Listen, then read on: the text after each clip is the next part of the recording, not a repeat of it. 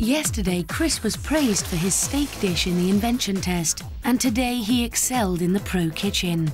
Can his two-course Thai menu make it 3 in a row? What is it, Chris? It's called mahor. Imagine a piece of pineapple with a paste on top, a leaf of coriander, and then a blade of chilli on the top. And then the other dish you've got, Chris, is a green curry. Ooh, obviously you've got lots to do. I'm really stretching myself, but I just thought if I'm going to go out, I'm going to go out doing as much as I can. Chris, what sort of attitude is that? If I'm going to go out, I want to go down in flames if I go down. What about not going down? What about staying up? I tell you what, if he gets it right, it'll be absolutely delicious.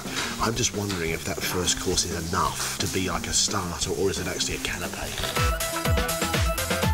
Yesterday, property developer James was criticised for his flavour combinations. Will he get them right today with his 2 courses? Tell us what you're cooking for us. I'm doing a grilled mackerel with a gooseberry mustard sauce and a celeriac and radish salad. And your main course? The main course, I've got duck roasted potatoes and braised baby fennel.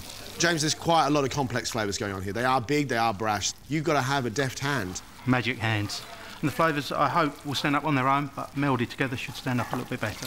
James, you're this far in the competition. Yes. Can you see yourself raising that cup above your head? I think I've got enough raw ability, and hopefully if you see something in that, I'm sure I'd make you proud. I'm actually beginning to believe in you.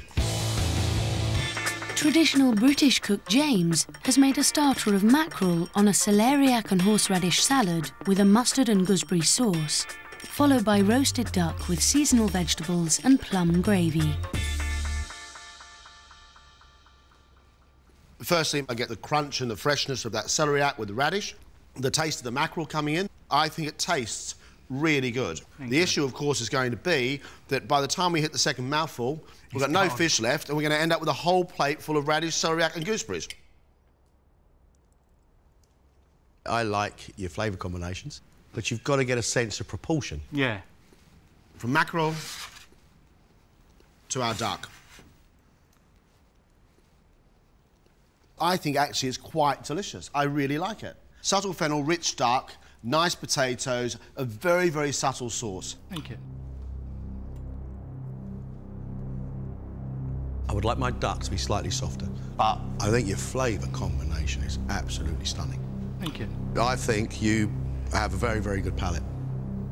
Chris's hopes of a quarter-final place rest on his starter of mahor, pineapple served with minced pork and a chicken and prawn paste, followed by a chicken Thai green curry.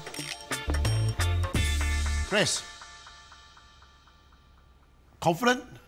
Of course not. I think it's a very, very brave man who comes in here and does a starter that looks like that. Simple in appearance.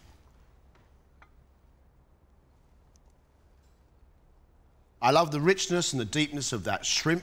I like the crunch that comes with the peanuts. All I want to do is eat the rest of it. Great.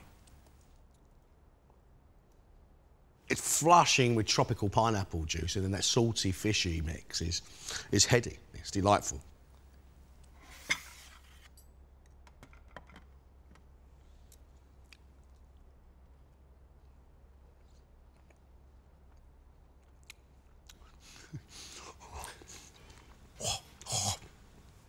You start off and it's very sweet and it's coconut, and then bit by bit, like a deadly assassin, the chilli comes just creeping into your palate, and it gets hotter and hotter and hotter. I think it's delightful. Thank you.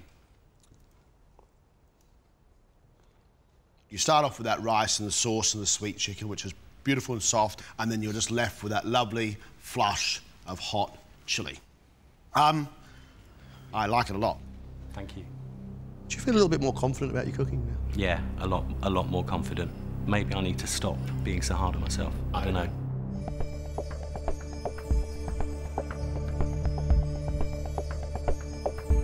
We have made our decision. And our winner, our quarter-finalist, is Chris.